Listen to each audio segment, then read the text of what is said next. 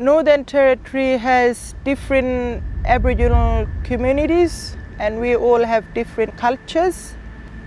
Alcohol was never part of any of our cultures, whether we Central people or we Arnhem Land people. Alcohol was not part of our culture. It never was and it never will be.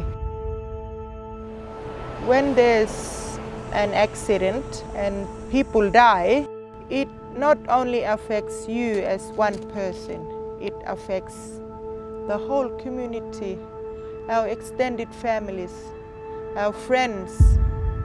And that sadness, that anger, it will stay in myself or someone else's life forever, forever and ever and ever.